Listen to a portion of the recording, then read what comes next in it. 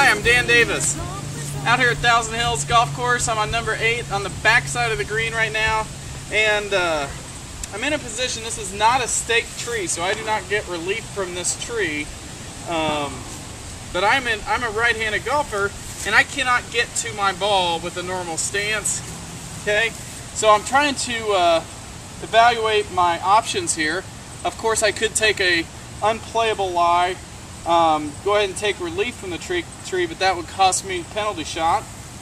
So what I'm going to do, I'm going to choose now to do something a little bit unconventional. One option I have is to go ahead and try to hit a left-handed shot with my right-handed club. So I'm going to go ahead, I've chosen a club with a lot of loft. This is my sand wedge, and this will help me, it'll give me the best possibility of getting the ball in the air on a shot like this.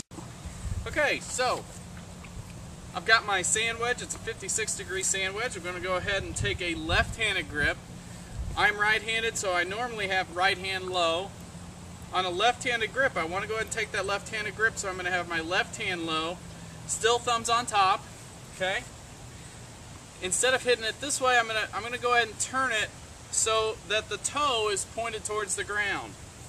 Okay, and you can tell that you still do have some loft on this sand wedge.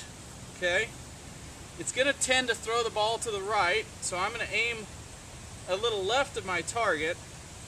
And this does take a little bit of practice. It helps to have somewhat of a forward press. And go ahead and take the best swing you can with a left-handed golf swing.